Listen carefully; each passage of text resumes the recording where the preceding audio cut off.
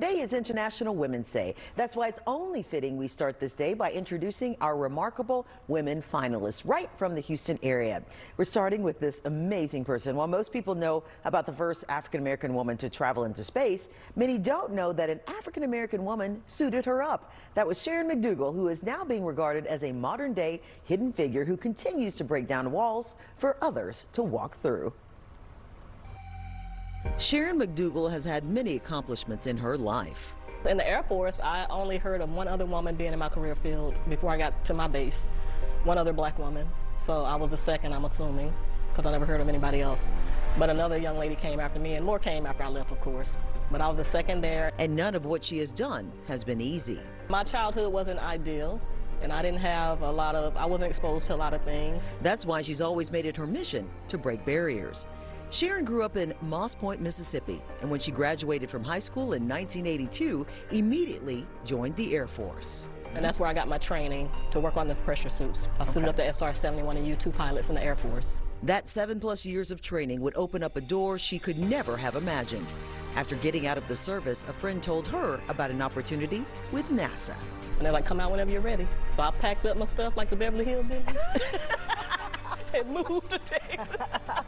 And her new job would make her become a part of history that many don't know about until now. I used to suit up the astronauts that flew aboard the space shuttle in their pretty orange launch entry suits. And so I got here, and of course, I was the first black person, period, in that department. And I hit the floor running, though, because that's what I did in the Air Force. The same suit, same everything. It was a few little whispers and stuff, because like I said, I looked like I was probably about 15. I looked really young. And to be already experienced and coming in there like gangbusters, like I own the place, you know. I'm not shy at all. So that was some growing pains for me, but the job itself, like what did it say? Just like breathing, drinking water. I mean, I can do it in my sleep. And as the first black space shuttle crew escape equipment or CEE suit tech, the first black and first woman CEE crew chief, and first and only black manager of the department, that expertise led her to work with some of the most renowned astronauts in the world and make history again. My most memorable moment to me was I got here in 1990. Dr. Mae Jemison got assigned to her flight in 91. I got here just in time. She got assigned to her mission in 1991, and I assigned myself to her. That meant the first black person ever assigned to train astronauts and teach them how to suit up their pressure suits was now assigned to the first black woman who would go into outer space. Ironically, originally, it wasn't planned that way. I've only been here a year. My supervisor writes all the names of the astronauts on the board, and we're all sitting around waiting to see, and I had already heard the first black woman was going to be going. And so as soon as he wrote her name up there, I took the marker and wrote my name there. And then I was like, after I did it, I was like, I'm going to get fired. But she wasn't. The two of them thrived and made history as first in their individual fields. And so that's how it started. And she and I had a great relationship while we worked together. She was amazing. McDougle worked for 22 years with the Space Shuttle program, and it was these moments that would continue to motivate McDougle to this day. That's why she also volunteers by helping others with kids' meals, the community garden, and helping the homeless with the group Unveiled Aspirations, and so much more.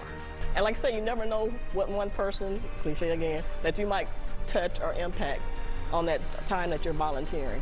I try to do something every weekend, if not every other weekend. It makes me feel so good to do it, to help somebody else. Service is the rent we pay for the time we have here on this earth. I saw that quote and I was like, that's me, because I really feel that way.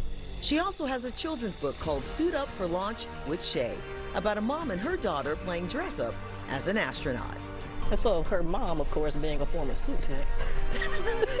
Well, before you dress up in that suit, I got to tell you all about it. And she does it all to inspire the next generation.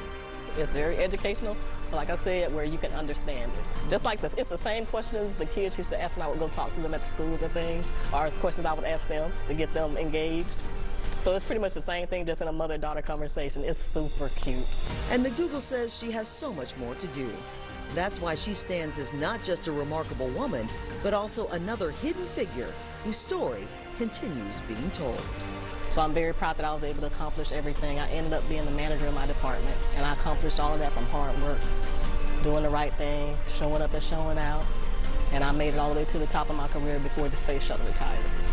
And no matter what you look like, no matter what your background is, you can do it. You can do it. The opportunity is there for everybody. There's space for everyone. In Houston, Sharron Melton for Remarkable Women.